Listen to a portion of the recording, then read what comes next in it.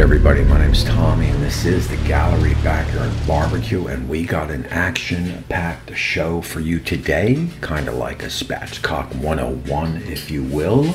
But before we get going, hit that subscribe button, ring that bell so you get notified on all of my future uploads. Now, I know I've made these in the past, but I wanted to cover in a little bit more detail instead of using a scissor, which some people don't have. We're going to spatchcock this with a knife, so I wanted to get in a little bit more detail on that. So basically what you want to do here is you want to make sure your bird is clean, right? Make sure it's clean. Make sure it's defrosted, turn it over to expose the backbone right there. Get your knife, feel on the side of it, and just kind of cut it. It cuts fairly easy, sometimes even more with a knife other than a scissor. Now flip it over, there's the backbone right there, right? So you just want to feel with your knife, get a good grip,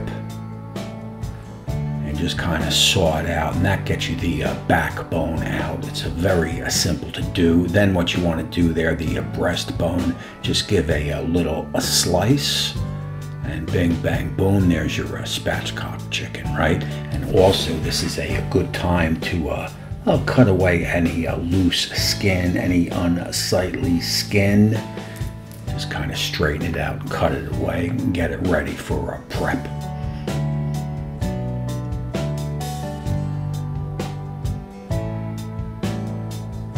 Now look, I'm keeping this Texas style. I like, on my spatchcock chicken, I like, you can go with some herb spices, of course. I like doing just a basic coarse salt, pepper, and garlic.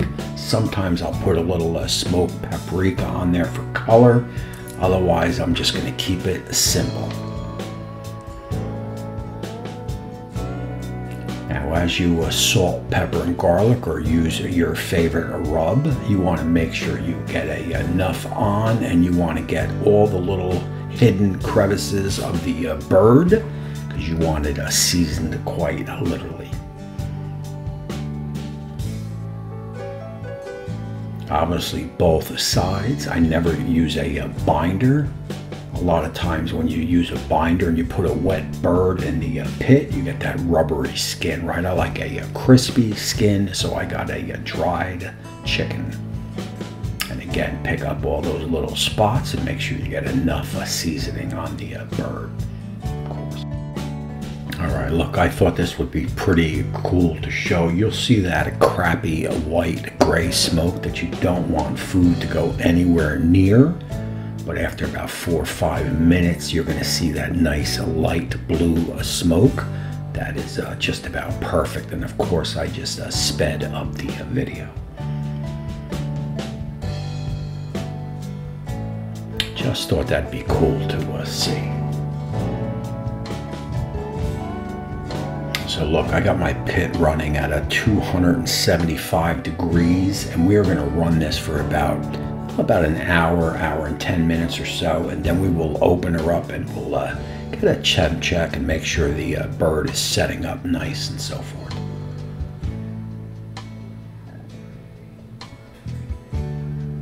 Also, when you put your bird on the pit, make sure it's sitting nice and flat. Make sure no meat is tucked in where it's not supposed to be tucked into. And also we got it positioned right above that drip catcher pan.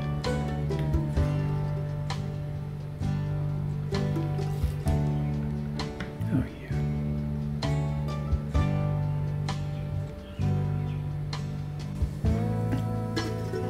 All right, so look, I got a little tied up, so we're about an hour and a half into the cook. We're still very safe. We're at about 125 degrees Fahrenheit on the bird. Got a nice color on that skin, and we know we got about another hour or so go.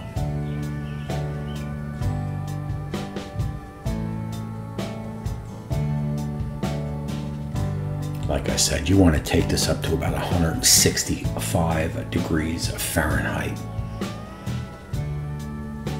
Now We are looking pretty good there. So what I'm going to do here is just get a temp check. We should be very close to being done.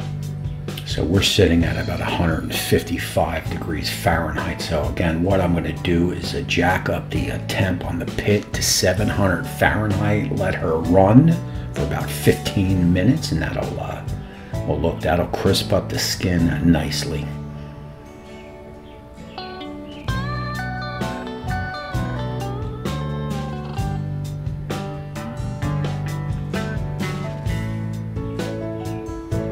Oh man, and that's what I'm talking about right there. Look, if you don't have one of these quick read thermometers, these pens, I got one down in the description from Inkbird. Check that out, and you definitely should have one. You want to make sure, especially something like chicken, you want to make sure is at that 165 plus target temp.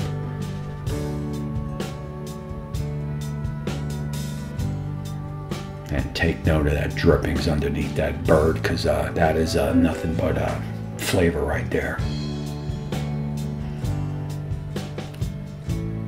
Oh man, I mean, that's where it's at. I think I paid about $8 for $8 per bird. So what do we got? Under $20 here. And I mean, look at this, a meal.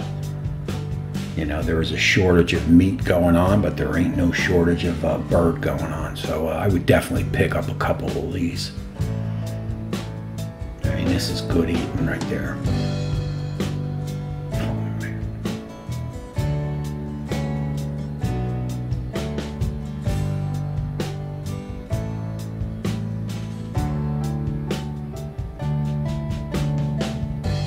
I mean, look at that. The juice is just running off these birds. I think I said, but I usually let these sit for about 10-15 minutes or so. Just let those juices settle, and do not cover it with foil. If you do, your skin will turn to rubber. Okay. And this is how I like to separate the bird. Is I would grab the leg pieces, the leg quarters, and just kind of, there's a bone right there that sometimes you just have to whack to separate. So there's the leg quarter, and that is, well, that's a good eating right there, and you can see the juices run. Let me try to position the bird so you can see it, and just kind of pull it apart, and just kind of feel with your knife, and it should come right apart. There you go. Man, look at that color of that skin. There you go. I mean, look at the juices just run. Wow.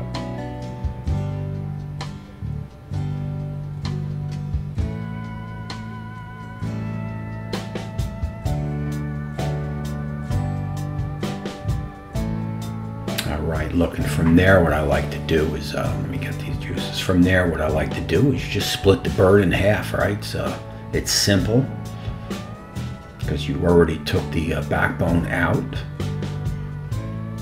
And now you got breast and wing. I mean, how many people could you feed with that?